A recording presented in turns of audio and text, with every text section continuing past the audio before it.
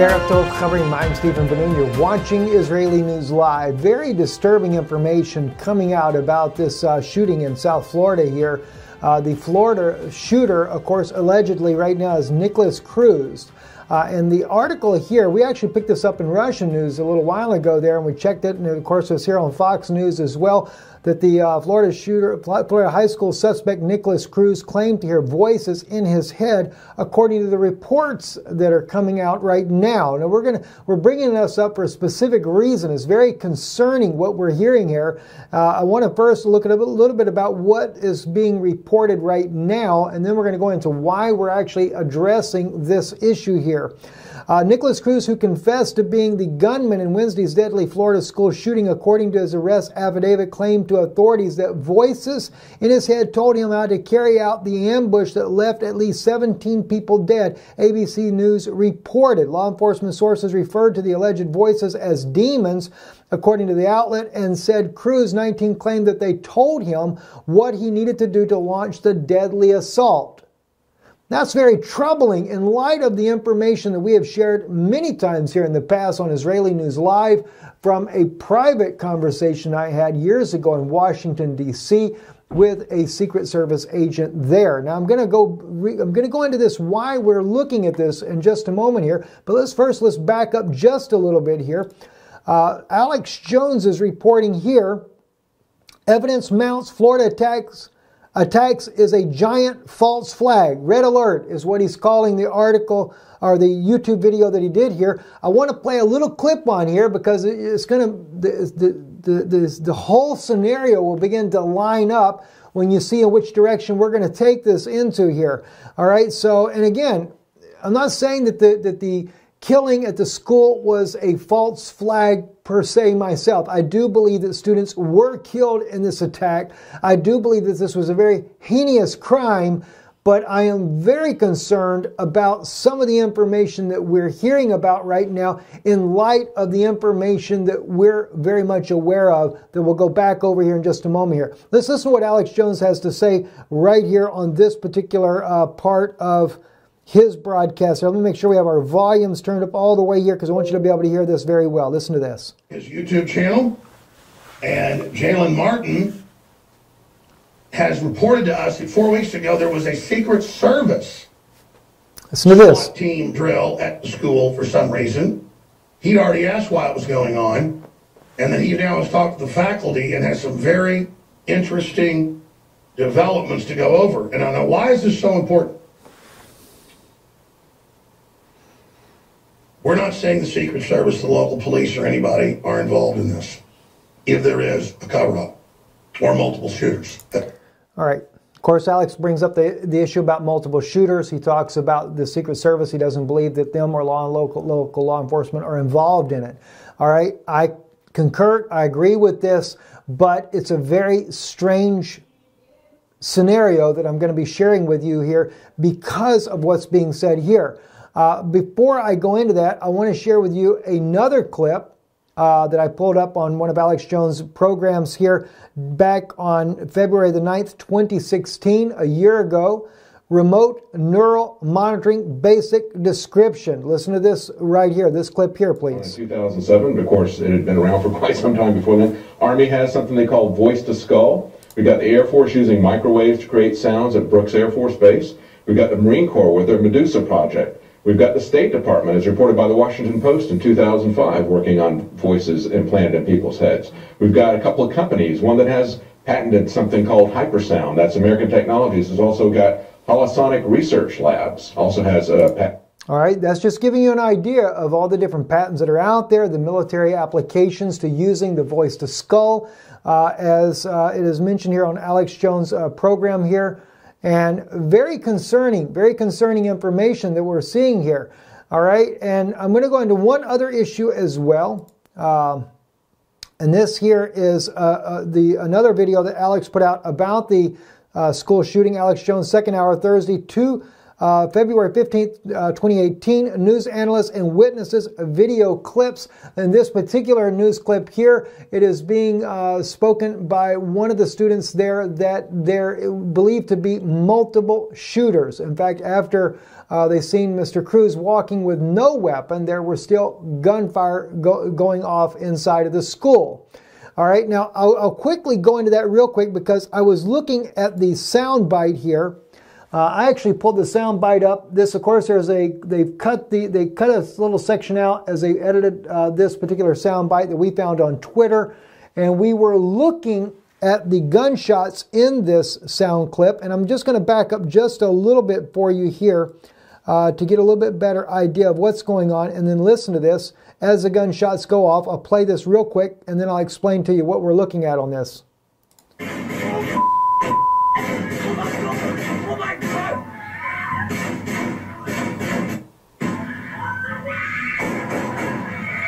All right, on that last set of audio, we hear different type of gun sounds on there. I actually pulled it up in our editing software here just to get an idea of the signature of the gunshots.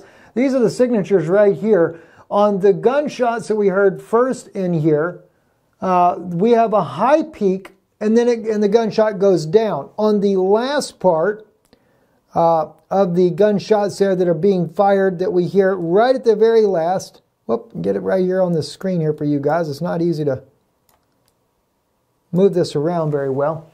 It's a little. This is still when it was actually cut in the screen there. We still have the same type of gunfire, a high peak in the sound signature, but the next gunshots are here, here, and here.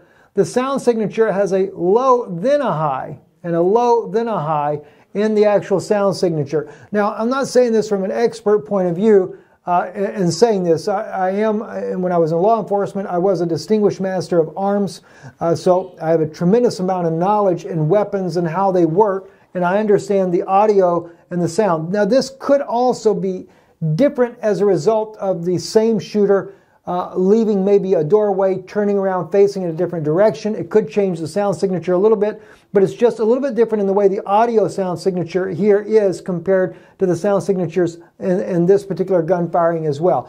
So, could that suggest the possibility of a second shooter? That may very well be. But that's not as much what concerns me as what we heard here on the audio clip here. Alex Jones speaking about the young man that they were having on that was a student there at the school that spoke about the Secret Service that was there a week before doing drills there. And as Alex says, not saying that they were involved in anything or any kind of cover-up. It's just simply saying that they were there.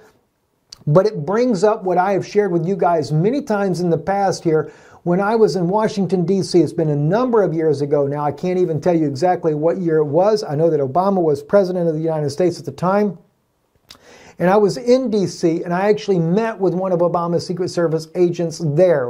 He was a believer in Yeshua. That's one of the reasons why we were meeting together. But we spoke about the situations that had been going on at that time of the man that had set himself on fire at the Washington Mall there, at the mall there in Washington, D.C., and about the woman that had rammed the White House gate there with her car with a little child inside. Of course, the man that set himself on fire, as we were talking privately, he mentioned to me that what happened over in, that caused the Arab Spring, where the man in Tunisia had set himself on fire, he said that was done using this military technology that they have to be able to project the thoughts in the mind of that man. He set himself on fire. He said it worked in, and I always get the name wrong, Tunisia or forget it. I'm not going to get the word pronounced right. I apologize for that. But anyway, he said that set the Arab Spring in motion. And he told me then,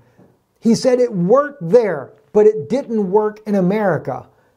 And I was bewildered at the very statement. And I asked him, what do you mean by that? He said, they want to disarm the nation, is what he was telling me. He was sharing with me, they want to disarm the nation.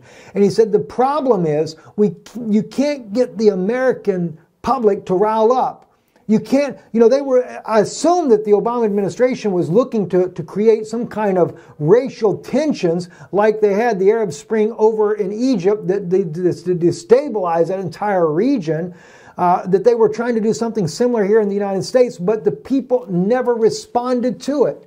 But the point was that he claimed to me, from what I was gathering in this conversation, is that the government was using that type of technology to project it into the human mind to get these people to react. I brought this up recently, friends, when we saw the man that set his cell phone on fire over in Iran and how there's been all types of unrest there. And was that being tried once again? Was it military technology projecting that thought in that man's mind? Because oddly enough, in this case of this young man here, he's actually saying that he heard voices. Now, the police are calling it demons, but he supposedly confessed that, he heard voices in his head was telling him how to carry out this act. Since when do you just get voices in your head that give you the details of how to carry out a mass murder? I think it's very suspect. And with the fact that Alex Jones is reporting that the young man that he had on his program here, and I'll show you, let's see, that's the girl that says that there was multiple shooters. After shifting over from Astro's camp to coverage of the school shooting in Parkland, Florida, I talked with Alexia Mindek, a senior at Douglas High School. She never saw a gunman, but she says that she knows the alleged shooter. And I'm not sure if she's the actual woman that was actually saying that that there was multiple shooters or not. But I want to get the actual man that he was. There you go, right here. Jalen Martin, that spoke about that there was the Secret Service doing a drill the week before. And of course, the reports that are coming out saying that this was actually the very day they were planning on doing a Code Red drill, which is a drill for an active shooter, and then having the reality of a real active shooter in there. Very troubling, some of the things that are coming out, friends. And I can't say myself that any of this is really connected. I just find it rather peculiar that we're seeing these types of things coming out. And you guys already know, we don't normally get into U.S. news very often here on Israeli News Live. We mostly deal with the Middle East, things that are happening there, which is very troubling. We just had a report coming out from Reuters that Reuters is claiming there were dozens of Russians that were actually killed in the airstrike that the U.S. Conducted on the Syrian in retaliation over near Deir ez-Zor. That's another troubling issue that we're looking at right now. Russia finally, instead of saying there were only 25 wounded, Maria Zakharova is coming out and saying that indeed there were at least 5 Russian mercenaries working for the Wagner Group that were killed. But reports, according to Reuters right now, is saying that there were dozens that were killed there. Very troubling information that's coming out of the Middle East, and that's normally our focus stays there. We deal with the Middle East, we deal with Russian, U.S. relationships, North Korea, etc., Ukraine, all those places there. We don't get too much in the U.S. news, but when I heard this information here, the Secret Service being there at that school the week before, and then knowing the knowledge that we've had ourselves, I can't even say, I couldn't even tell you who the guy was now because I don't even remember the name. It's been so long ago. But I was invited there, spoke with him privately at his home there in D.C., and was very shocked to hear the information that I heard then. Could they be related? Could it be mind control technology? And then, of course, the shooter himself saying that, the alleged shooter here saying, Mr. Cruz here saying that he had voices in his head telling him how to do it.